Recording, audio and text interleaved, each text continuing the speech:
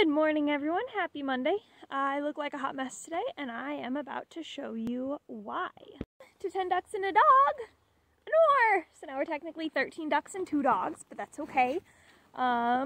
We adopted her earlier this weekend. Not entirely on a whim, but yeah. So that's our big adventure, and also why I look like I'm struggling today. Yes, I am. Obviously, there's been a big adjustment in the schedules. Sorry, I'm trying to keep her away from the duck feed that got spilled on the floor, on the ground yesterday. So yeah, that's been a big adjustment. They play together a lot, and it's super funny to me because she's like always running as fast. Go get him! Go get him! Oh, okay. We just want to be here. Yeah, good girl. Good girl. Whoa! I'm sorry, he just ran into me. He is always distinctly less fast than he can be, and she's like going as fast as she can.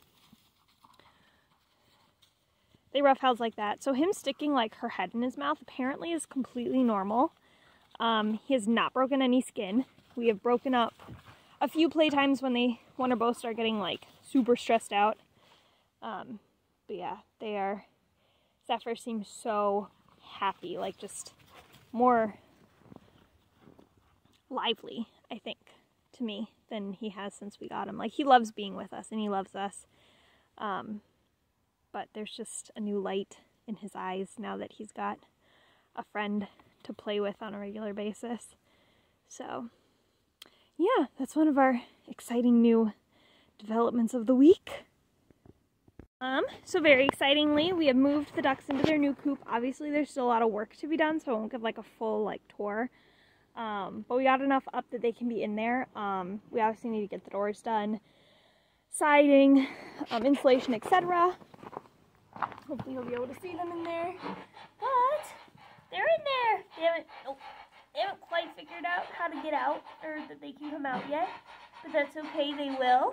But yeah, they're in there. I am excited because I worry less about them not getting out on time. So they have plenty of space in there, and then obviously food and water. Don't worry, that little hole there is covered. And then, yeah, so it's exciting. They'll get more bedding as we finish up. We just kind of moved them in on a whim. So yeah, that's exciting. Come on, baby. Wanda, Natasha, there's Bucky, Hope, Sylvie, Dinah, Stormy, Bruce, Brunhilde, Yelena, Peaches, and Helena. Yeah, also I was gonna mention, I was kind of tossing around an idea. At some point I had started writing like 1 or 2 like children's stories about my ducks. Think like Red Riding Hood, Little Red Riding Hood, but my ducks in the yard. Obviously completely safe. So I was tossing around trying to find some sort of like Storytime Tuesdays or something. If any of you have kids or grandkids or something that would enjoy hearing those stories, and then, I don't know, somehow film the ducks involved. I don't know, I was kind of just been tossing around ideas. So if you want me to like continue tossing that idea around, let me know in the comments. Otherwise, oh, one last thing. I hit 100 subscribers, so thank you guys so much for being here and for subscribing. Super cool, and obviously huge shout out to my sister, Summer's Tips and Stitches, for sharing my videos. And that's how I got to 100 subscribers. So woohoo! Thank you guys so much.